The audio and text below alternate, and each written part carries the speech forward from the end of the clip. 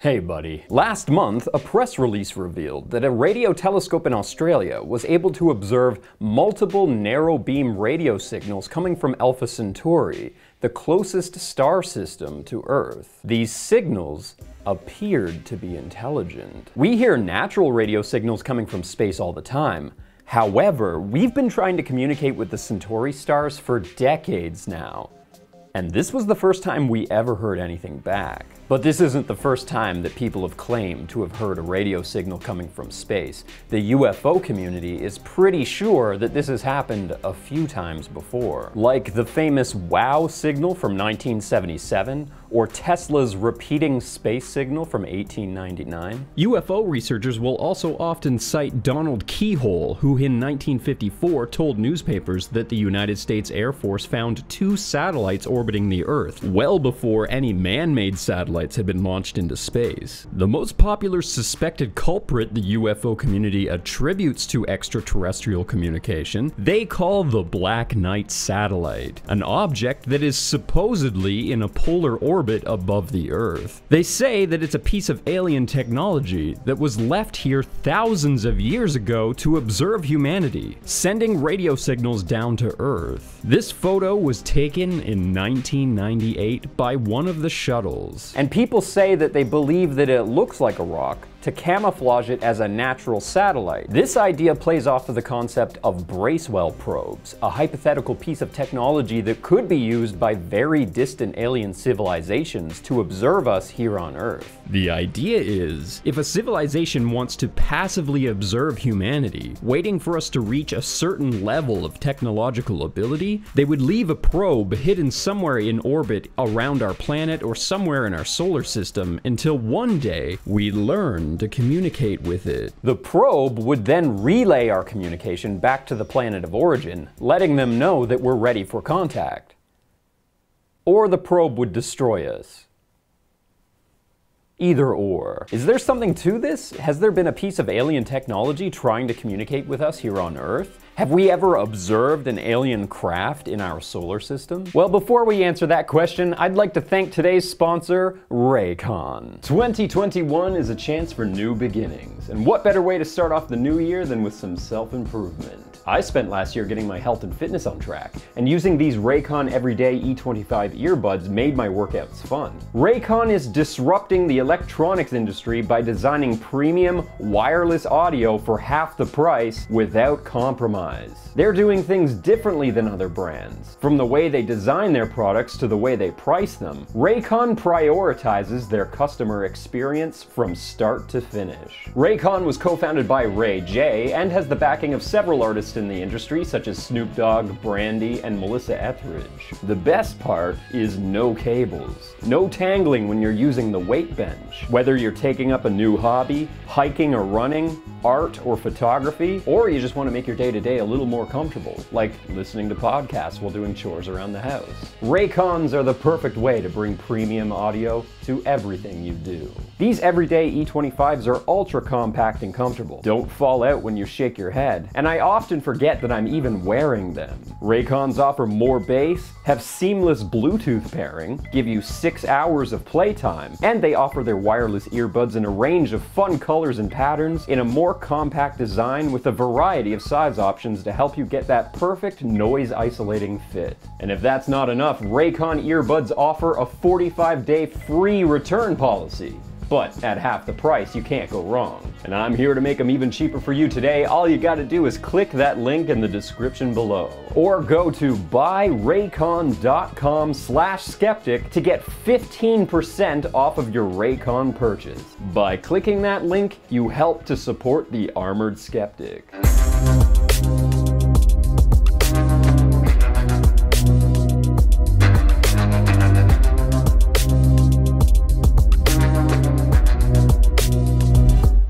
There are multiple theories surrounding the Black Knight satellite photo, amalgamating several unexplained radio phenomena. The first example comes from Nikola Tesla's early radio experiments. In 1899, long before humans were using radios to communicate, Tesla was able to observe a repeating signal that appeared to be coming from space. When he first observed it, he said, quote, "We are getting messages from the clouds 100 miles away, possibly many times that distance. Do not leak it to the reporters." He actually mentioned this observation many times in interviews throughout his life, fairly certain that his instruments detected an intelligent signal. Tesla was the master of electromagnetic phenomena during the turn of the century, and radio waves are a form of light. Every planet and body in space is transmitting radio signals. This is how Saturn sounds.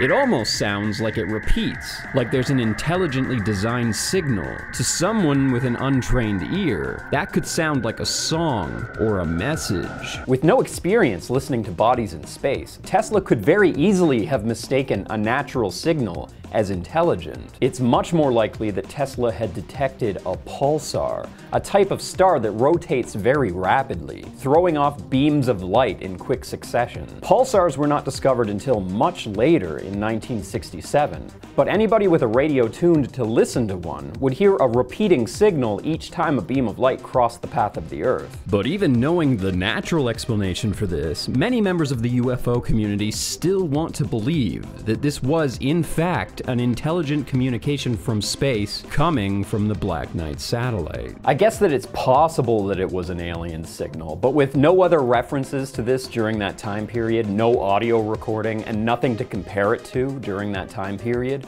we have to assume that it's more than likely a natural signal. The most well-known example of a strange transmission from space is the famous WOW signal. In 1977, this strange signal was detected by the Big Ear radio telescope. At the time, it was pointed at Chi Sagittarii in the Sagittarius constellation. When scanning the skies around the stars, they captured a 72-second-long burst of radio waves. Astronomer Jerry Iman circled the reading and wrote "WOW" next to it, which is how it got its name. Lovers and believers in the WOW signal have been celebrating it ever since, because of its obscurity. But people have scanned those stars many times since then, and have yet to hear anything similar, at least nothing as impressive. So either that was a one-time radio signal coming from those star systems, or we have to assume that something was passing through the sky at that time while the telescope was listening to that region. Of course, people want to believe that this is yet another example of the Black Knight satellite at work, or some other Bracewell probe. But again, it's much more likely this was a natural signal. Clue number one is that the signal seems totally random. There appears to be no pattern or intelligence behind it at all. It was just a long burst of random signal. And clue number two is that the signal was picked up at the 1420 megahertz frequency, which just so happens to be the frequency that hydrogen naturally transmits at. And the tail of a comet is usually comprised almost entirely of hydrogen gas, which is blasting off the surface from the heat of the sun. Well, it just so happens that two comets, 266P Christensen and 335P Gibbs, were crossing our skies at that exact time. It's almost certain that this signal was being picked up from the chaotic release of hydrogen gas emitting from the surface of those comets. After the Tesla signal, the second most popular candidate for the Black Knight satellite was from amateur radio operator Jørgen Hals from Oslo, Norway. In 1928, he noted that while sending signals towards the moon, he was getting a long-delayed radio echo. While sending signals up into space, they would bounce back at him with a long-delayed echo. Members of the UFO community have argued that this is a function of the Black Knight satellite, that it would receive a signal and bounce it back at you with a delay as a form of communication. Again, radio waves are a form of light, and light should travel almost instantly from sender to receiver and back. Typically, if you send a signal from a ham radio, you should receive that signal back almost instantly, but for some reason he was getting it back late. Now, long-delayed radio echoes in and of themselves are not totally unheard of. Ham radio operators actually report them all the time. We had double echoes coming back on 160 this morning. I'm going to demonstrate on QSK. But what made this incident strange is that it happened while Halls was sending signals towards the moon. There are several possibilities as to how this phenomenon could happen naturally. For example, it's possible that his signal was bouncing off of a body further out in space than the moon, or that his signal was bouncing around the Earth several times before it came back to his radio, or that it got caught in the ionosphere. There's no reason to believe that it was the Black Knight satellite. In 1973, Duncan Lunnan wrote an article proposing that this particular radio echo observed in 1928 was indeed a Bracewell probe. He concluded that the probe arrived here 13,000 years ago and was sent from the planet Epsilon Buddhist, claiming it had a message describing the planet and its moons. He claims that the signal came through as a television image, mapping out the location of the planet, and when he charted it out, discovered it was mapped where the planet would have been at 11,000 BC. But what's really interesting about this particular incident is that the author Duncan Lunnan has publicly denied that his findings have anything to do with the Black Knight satellite. He was actually insulted that people conflated his findings with the Black Knight theory at all, as he believes what he experienced was due to some sort of technology or device that was either in orbit around the moon or with the moon. Like maybe even something hiding behind the moon. This got me wondering, why is it that every single radio-related phenomenon is attributed to the Black Knight? Why do people in the UFO community want so badly to believe that this thing is trying to communicate with us? Is this to cover up the real source of some sort of unexplained signal? Is this to amalgamate a bunch of actual alien signals into one easily debunkable, silly theory? Because here's the thing. This isn't a satellite. It's not a piece of alien technology. It's not even a rock. It doesn't transmit radio signals. This is a thermal blanket, a protective cover that was removed from a satellite launched in 1998. This is a photo of the blanket floating away from the shuttle. There's another photo of this from another angle, and you can clearly see that it has changed shape. It isn't even rigid, and it sure as hell isn't in polar orbit. The Black Knight satellite is the least believable UFO theory that I've ever come across. However, in recent history, there has been an example of a possible Bracewell probe that I personally believe may actually be real. A true, honest-to-God piece of alien technology that has visited our solar system. And as far as I know, we completely failed to communicate with it before it left.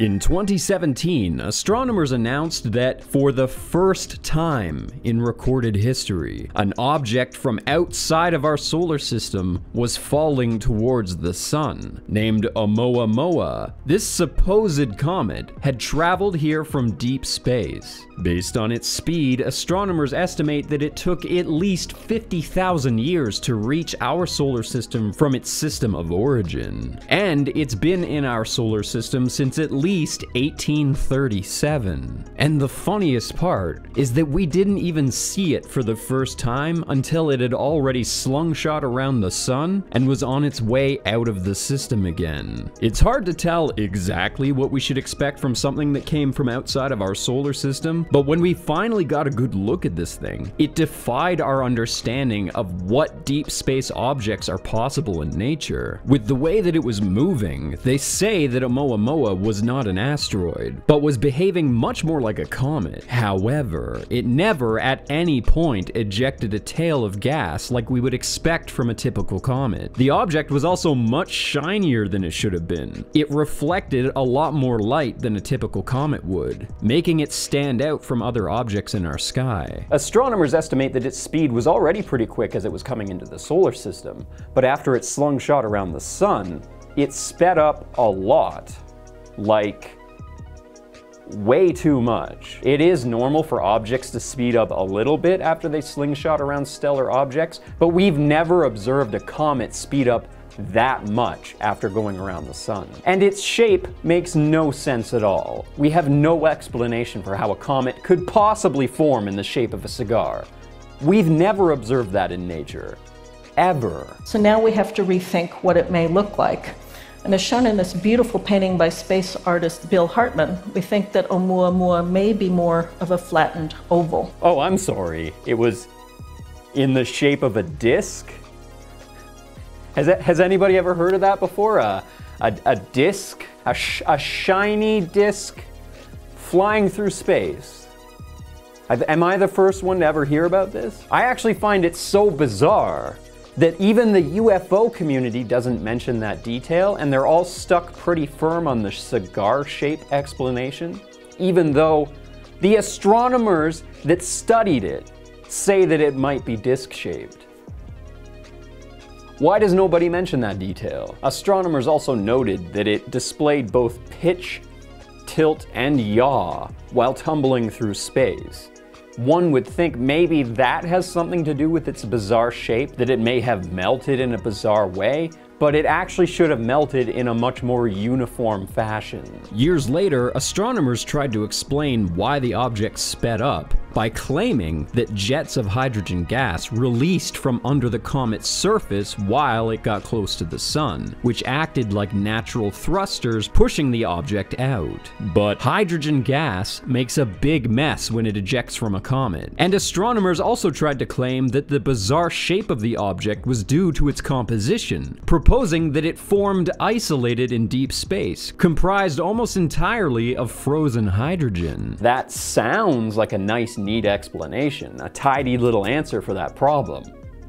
But that's basically impossible. Any amount of light, even faint starlight in deep space, would be enough to melt a solid block of hydrogen. At least stop it from forming. But not only that, a block of frozen hydrogen would definitely leave a giant tail of gas behind it as it was approaching the sun, and would probably all but disintegrate after it got too close. We firmly believe it's likely to be a leftover archaeological remnant from the process of the birth of another planetary system. Still others suggest that maybe this is something that formed during the death throes of a star, perhaps during a supernova explosion. Whatever it is, we believe it's a natural object, but we can't actually prove that it's not something artificial. The only explanation that makes sense for what we observed in 2017 is aliens. Now, I'm not saying that it's aliens, but it's aliens. What if this was a craft designed to transport cargo or people across vast distances in deep space? Assuming that it would take thousands of years to get from their planet of origin to their new destination, they would have to get clever with preserving fuel and using solar wind to propel their craft. If they aren't using fuel or engines to thrust themselves through space, it makes total sense that they would intentionally slingshot themselves around stars and suns to propel themselves. It's also possible that they employed a type of solar sail technology, a hypothetical sail device that captures the natural winds of the sun, riding the energy of the sun, much like a sailboat rides the wind across the ocean. That would explain why the object sped up as it left the system. The sun was literally pushing it. Just as I finished writing the script for this video, several articles were released promoting a Harvard professor,